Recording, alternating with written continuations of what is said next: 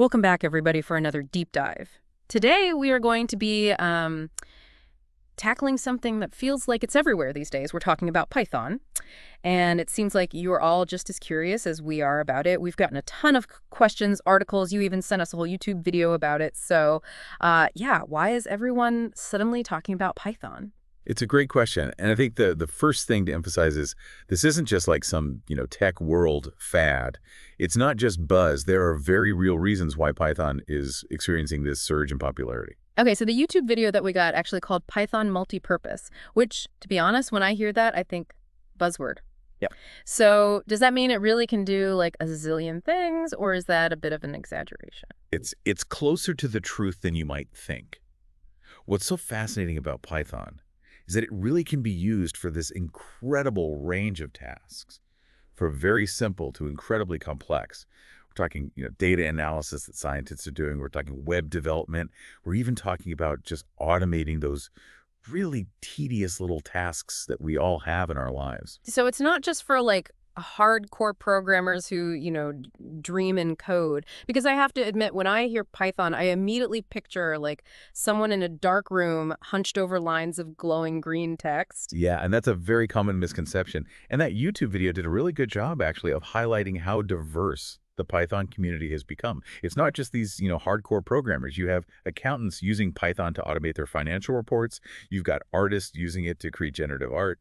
Kids are using Python to build simple games. It's a lot more approachable than its reputation might suggest. Okay, so we're talking less the Matrix and more, I don't know, really well-stocked toolbox that like anyone can learn to use. I like that analogy, yeah. It's about, it gives you the tools and the flexibility to build solutions, whether you're a complete beginner or a seasoned programmer.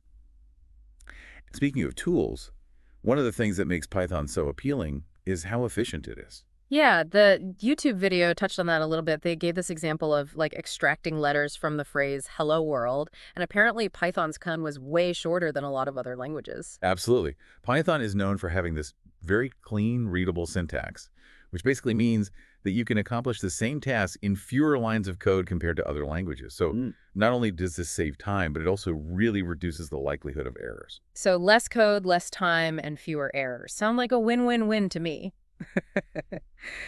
But if Python has been around for a while now, the video mentioned over 20 years, right? Why is it suddenly having like this massive moment? What's changed? It's a great question. And it's really like a perfect storm of several different factors coming together. So for one, we're living in this age of what people call big data, right? Organizations across every industry are collecting these mountains of information, and they're looking for ways to make sense of it all, Okay. to analyze it, to extract insights from it. And Python happens to be exceptionally good at that. So Python is up to the task, you're saying? It's incredibly good at handling and making sense of large data sets, which is a big part of why it's become so beloved in the data science world. But it's not just data science, right? We're also seeing this like massive push for automation across pretty much every industry.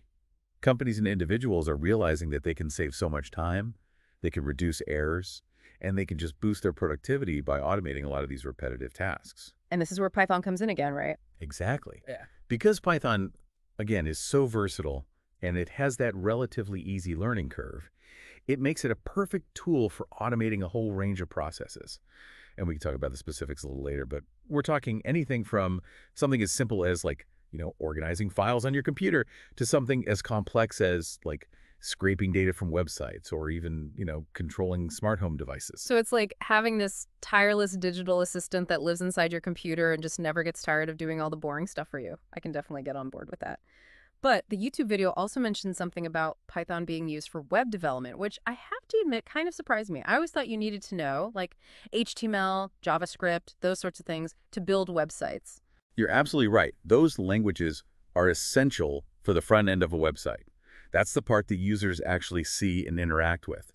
But behind the scenes, Python plays this really crucial role in powering the logic and the functionality of web applications. There are these really powerful Python frameworks, Django is a great example, that make it significantly easier to build really complex websites and web apps. Frameworks, those are like those pre-built blocks of code that the video mentioned. So it's like you're getting a head start instead of having to build everything totally from scratch. Exactly. Imagine you're like building a house, right? Think of frameworks as kind of like the prefabricated walls and floors. You can still customize, you can still design the house the way you want, but you don't have to, like, reinvent the wheel every time. That makes a lot of sense.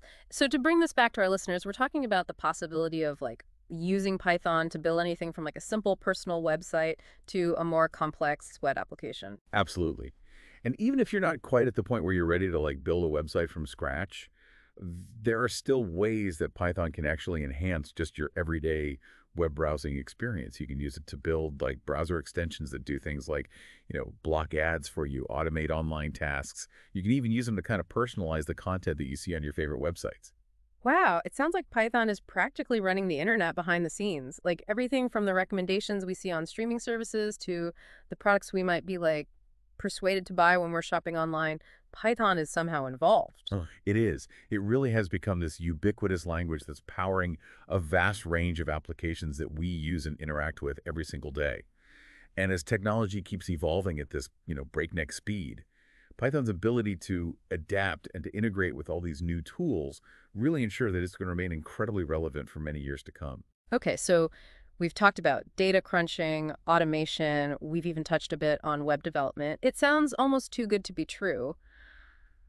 Are there any downsides to Python? Are there any like limitations that we should be aware of? Like, are there any situations where it might not be the best tool for the job?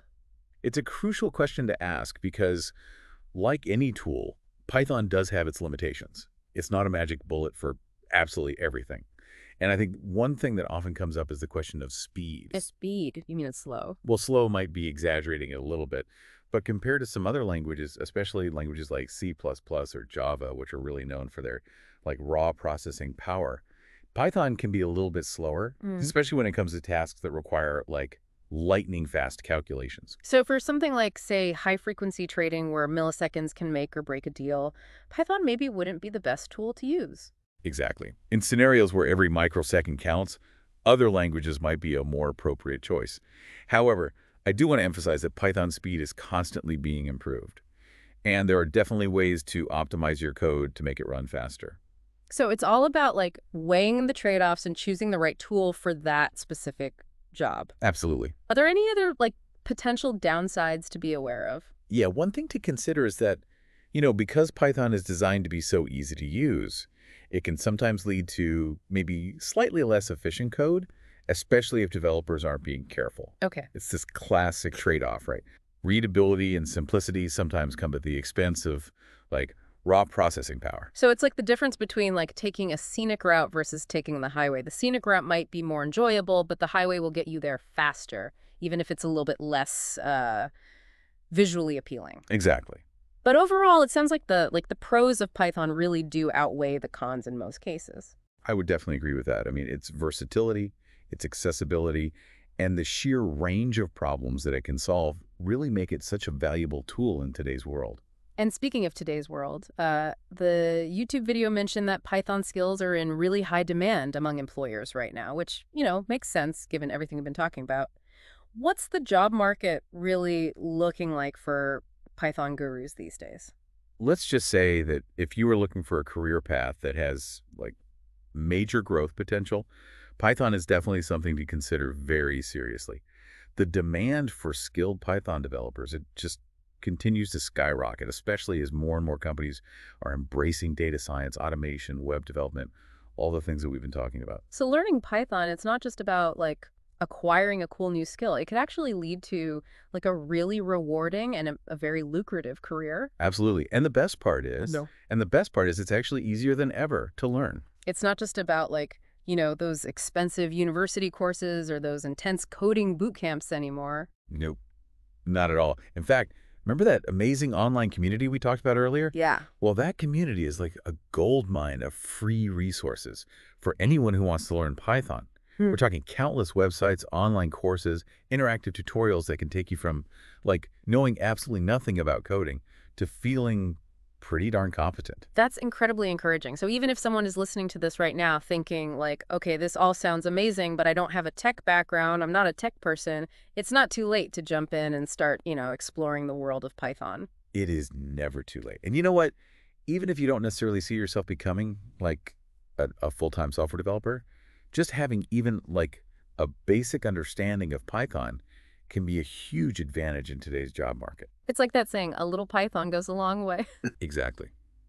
Imagine like being able to automate tasks in your current job, or being able to analyze data to help you make better decisions, or even just like being able to understand the technology that's shaping the world around us. Those are such valuable skills across pretty much every profession these days. So it's almost like future-proofing your skill set regardless of what field you're in. 100%. As we start to wrap up this deep dive on Python, what would you say is like the key takeaway for our listener? If they only remember one thing from our conversation today, what should it be? I think if there's one thing to remember, it's that Python's popularity is not just hype. Okay. This is a language that has real staying power. And that all comes down to its versatility, right? Its ability to streamline tasks, analyze data, build really innovative solutions.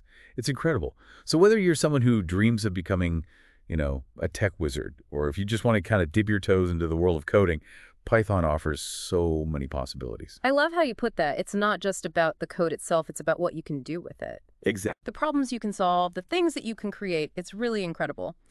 And as a final thought for our listeners, we've talked about how Python is being used in all these diverse fields, everything from science and finance to even art. So what if you were to apply, even just a little bit of that Python power to your own life, to your own interests? What could you automate? What could you analyze? What could you build? The possibilities really are endless. Absolutely. And the best part is it's easier than ever to learn. It's not just about, those expensive university courses or those intense coding boot camps anymore, right? Nope, not at all. In fact, remember that amazing online community we talked about earlier? Yeah. Well, that community is like a gold mine of free resources for anyone who wants to learn Python. We're talking countless websites, online courses, interactive tutorials that can take you from knowing absolutely nothing about coding to feeling pretty darn competent. 100%.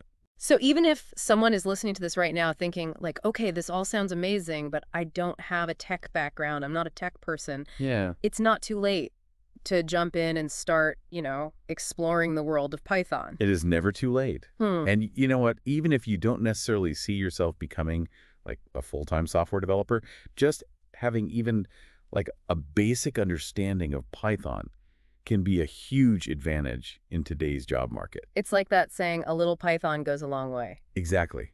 Imagine like being able to automate tasks in your current job, or being able to analyze data to help you make better decisions, or even just like being able to understand the technology that's shaping the world around us. Those are such valuable skills across pretty much every profession these days. So it's almost like future-proofing your skill set, regardless of what field you're in. 100%. As we start to wrap up this deep dive on Python, Yeah. what would you say is like the key takeaway for our listener? If they only remember one thing from our conversation today, what should it be? I think if there's one thing to remember, it's that Python's popularity is not just hype. This is a language that has real staying power. And that all comes down to its versatility, right? Its ability to streamline tasks, analyze data, build really innovative solutions. It's incredible. So whether you're someone who dreams of becoming, a tech wizard, or if you just want to kind of dip your toes into the world of coding, Python offers so many possibilities. I love how you put that. It's not just about the code itself, it's about what you can do with it, the problems you can solve, the things that you can create. It's really incredible.